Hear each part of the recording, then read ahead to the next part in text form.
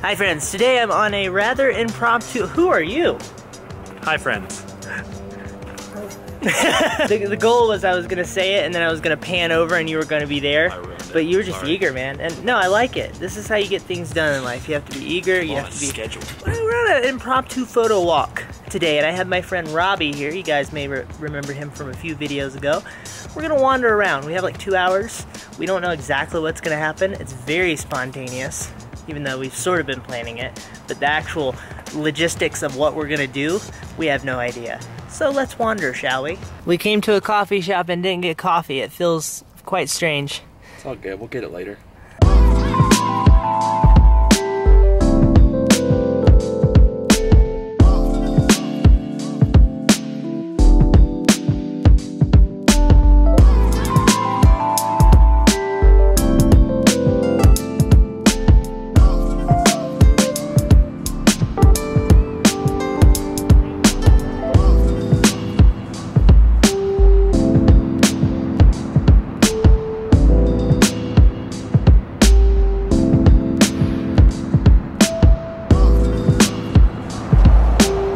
Robbie and me and Robbie, come to our first spot. This is the only spot I had in mind, which is this train yard. It's a rather industrial type area. I anticipated it being interesting, but it's actually very interesting. There are lots of random things going about.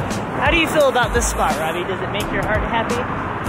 Yes and no, because it's gross, but it's also really cool. So. Oh, I see, I see. I like, there's lots of geometric angles and interesting textures and things flying You're around. a hardcore street photography guy, this is your jam. Yeah. I mean, there needs to be some more people, but definitely good backgrounds for sure. We should just train hop and go to Wyoming.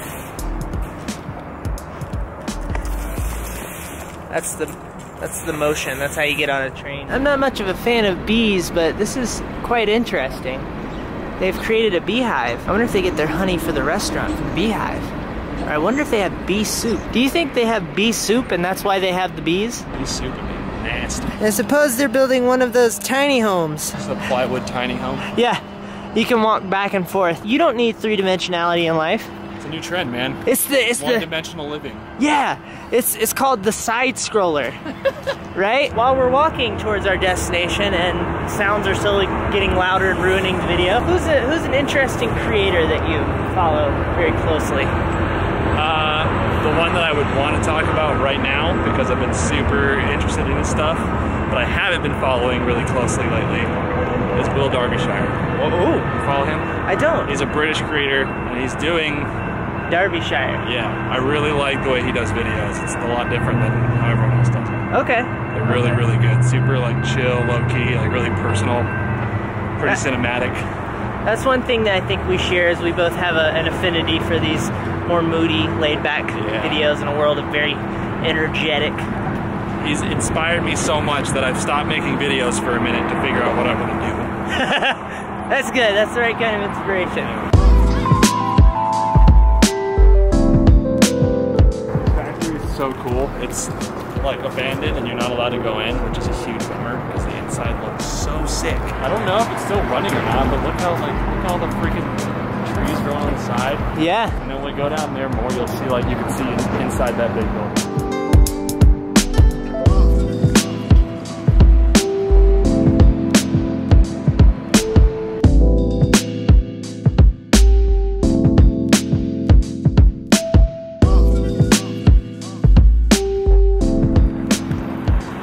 Robbie has a thing for showing me places around Salt Lake City that I should have seen before, but I've never come across. How long have you been here? You don't let me down. How long have you lived here? About 2 years now. I didn't come over here until I was here for 4 years. Maybe a little over. Really, there's so many places to find around here. That's one of the interesting things about Salt Lake City. And you have this interesting dynamic between maybe industrial areas like this, urban areas, nicer urban areas. Then you have these mountains in the background for a nice backdrop. A nice juxtaposition that you won't even get in a place like New York City.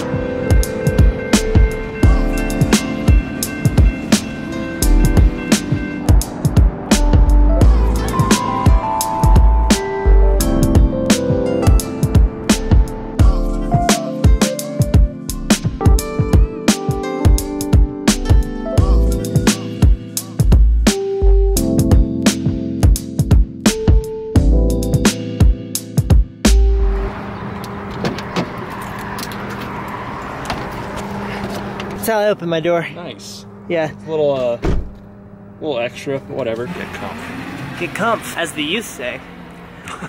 So after what feels like 5 minutes, we're back where we started. Seriously. It's nice that we got together, even though it was a short connection. Kind of a little impromptu shoot. Yeah. What is one of the more interesting places that you've created in? I say this because I know that you lived in Europe for a while, correct? Yes. You've traveled.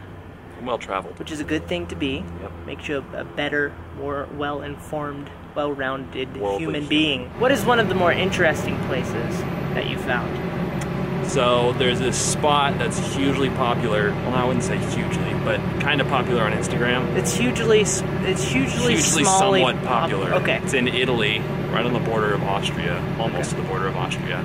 It's in a section in Europe called South Tyrol, where they speak German and Italian. Interesting. So it's really, sometimes they mix it in the same sentence too, which is super I weird. bet.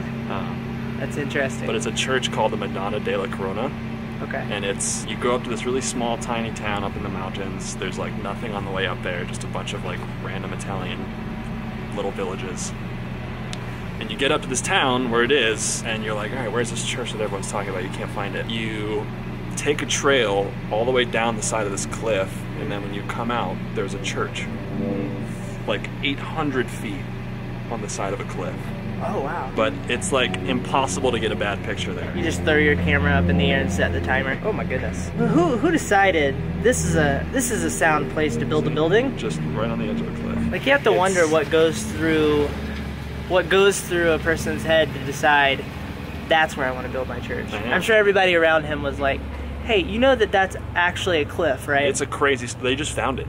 They don't know who built it. Really? Yeah. These dudes were rappelling off the side of a cliff and they just found it. Or no, they found a statue of Mary? Okay.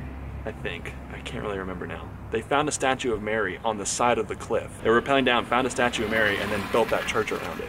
Oh, okay. Yeah, wow. Like a few hundred years ago or something. Or maybe Wow. it wasn't a few. I don't know. I'm the least informed person. I'm so sorry. Well, you guys can Google. That's what Google's for. So, if you guys, what was the church called? Madonna della Corona. If you guys have a free weekend, make your way over to Madonna della Corona and grab some photos. Now I'm going to break off from Robbie. It's very sad that it was so short. However, it was nice that we got to see each other for some period of time. I was slowly breaking down inside. I needed my Robbie refueling. You have attachment issues, man? It's another video. Another video. So, Robbie, thank you so much for your time. You're welcome. We're going to get back together soon. I will, of course, link below to his things. He has some lovely, well-produced, thoughtful videos. Bye. Bye.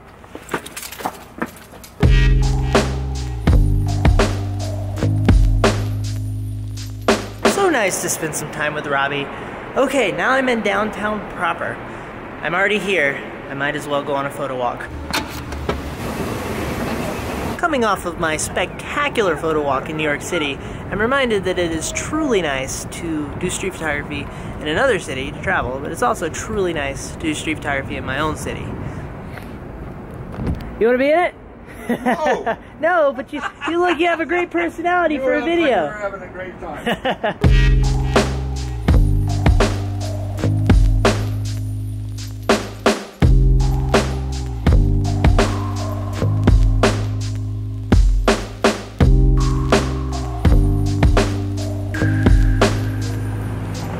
So I'm in a bit of an interesting situation right now. I was taking a photo of two police officers and a woman. She had red hair. I thought they looked interesting, just conversating with each other. And so now they're staring at me because they noticed. The woman walked off. The two police officers are still there and they're keeping an eye on me. I think it's probably strange to them hanging around. But this is an interesting area. So I might have a conversation with two police officers in a moment. Right over there.